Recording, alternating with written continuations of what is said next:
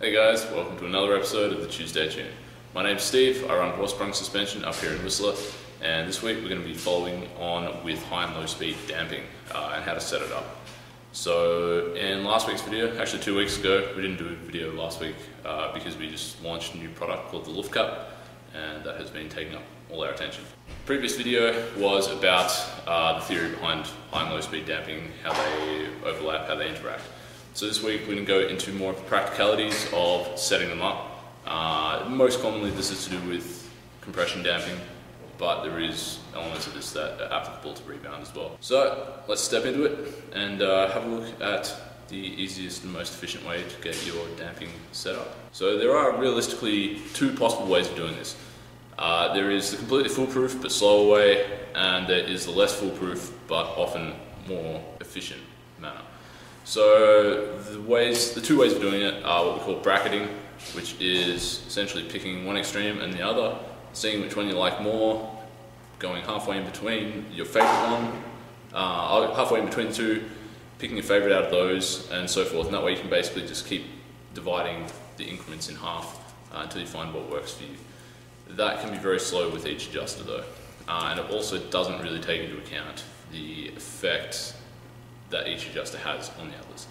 So it's always going to be an iterative setup in that you are going to test one setup, go, okay, this needs to change, this needs to change. And different elements of your suspension setup will affect each other. For example, as we discussed last week, the amount of low speed support that you can get at maximum is affected heavily by your high speed damping setting. The other way to do it, obviously, is to try to identify what ride characteristics are the responsibility of what adjuster.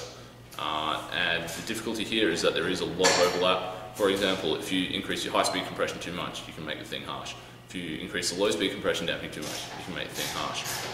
If you slow your rebound down too much, you can make the thing harsh. So all of those can have similar effects. So that is definitely the less foolproof way to do it, but if you do know what you're doing, if you're more advanced when it comes to setup, then it can be helpful. So first of all, before we go into either of those, let's have a quick look at the way that the limitations of your suspension in terms of the velocities that you can see. And from that we can try to understand a bit better where the high and the low speed become most applicable. So behind me here I have a graph that shows basically a plot. This is an outline of the maximum velocity that you will see in compression or in rebound at any point in the travel. And so this is based on actual data that we've measured on the bike. But basically, notably, what you'll see is that you can see very high velocities almost anywhere in the compression stroke. The very highest velocities tend to be quite early in the travel, and the very highest velocities that you will see come from slapping down on the ground once you've left the ground. So off big jumps and whatnot, especially anything to flat. When that wheel first contacts, you get very, very high velocity. Because that always happens early in the stroke, where the spring force and the spring force is lowest, and the damping hasn't had a lot of time to slow anything down yet, nor has the spring. You tend to see the peak velocities in this sort of region of 20% travel. As the spring forces pick up and you get closer and closer to 100% travel over here, these spring forces basically limit the maximum velocities that you'll see because those movements are usually starting earlier in the travel. So the wheel has already accelerated up to the speed and it is now slowing down. So notably in rebound, what we see here with this outline is essentially that highest velocities we're seeing are very close to bottom out. So the furthest into the travel, and the reason for that is that the spring is really what dictates the maximum amount of force that we have available to accelerate the wheel. So where we have the highest forces available to accelerate the wheel and to overcome the rebound damping, obviously that is where the spring force is highest. Now let's have a look at the difference between compression and rebound in terms of the interaction of high and low speed here. So with very, very high speed events where we're basically starting, bike leaves the ground, slaps down on the ground, wheel starts moving very, very quickly. This shaded area here is essentially the low speed. And so what we can see is that it is very quickly able to get through the low speed compression damping, whereas the low speed rebound damping is a much more substantial part, a much more substantial fraction of the total velocities that we'll see in rebound. Whereas in compression, if that's at, say, half a metre a second, you can easily see velocities 8 metres a second in your fork. That is a small fraction of the peak velocities that you'll see, and it can push through there very quickly. With the rebound damping, however, at a similar sort of thing, if we have a digressive curve, like in Boxer World Cups, pre-charger ones, or your Cane Creek double barrel, Fox X2, and so forth, anything that has a high and low speed adjuster, the difference in the part of the velocity profile that the low speed controls compared to the high speed is a much larger fraction. So the low speed adjuster is proportionally much more effective in rebound than it is in compression. So what we'll see with a velocity versus time profile of single impact that compresses the suspension and then allows it to rebound is something that starts at zero velocity, static position, whether that's fully topped out or whatever, accelerates up, reaches a certain speed, decelerates, goes into the negative, which is rebound, reaches a certain peak speed, and then decelerates in rebound from there. So what that shows us there is that if we have a low speed region that is like that somewhere and like that somewhere, so that anywhere in here is affected by low speed compression damping, and anywhere in here is affected by low speed rebound damping, the amount of time this is in there in compression is obviously a lot less, in rebound it's a lot more. So what we can also see is that at both ends of the compression, so as it starts compressing, as it slows down, and as it stops compressing, it passes through the low speed compression. This here can actually be fairly critical.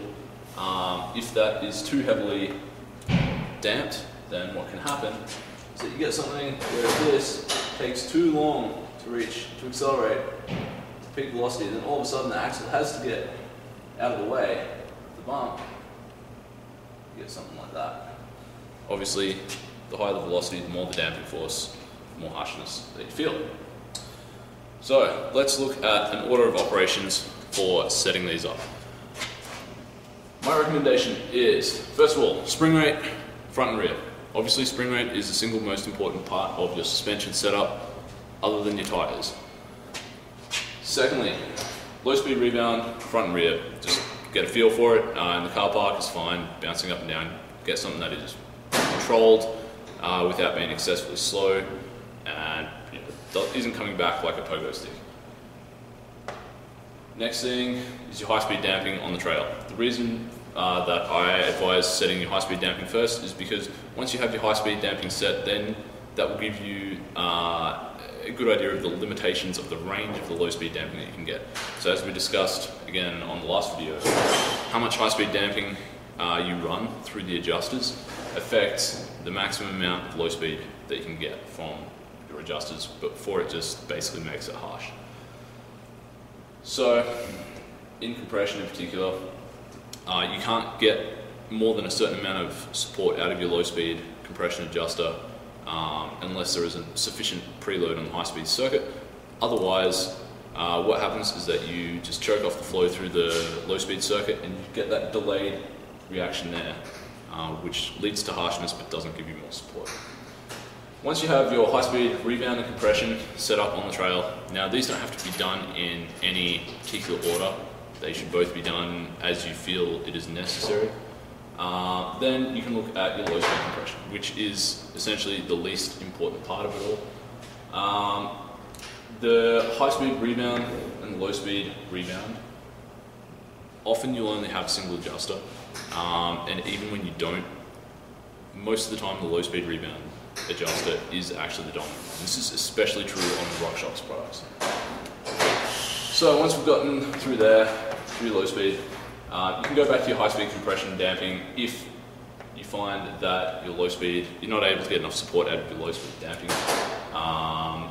If you run through the full gamut of your external settings, then if you need further changes, internal valving is the way to do it. Now this brings up another note. We commonly get requests from people to be custom tuning their stuff, which is fine.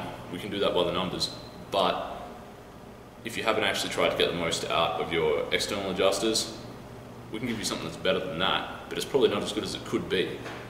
So what we really want to see from our customers is that they have made some effort to set up their suspension with the adjustments that they have to the best of their abilities.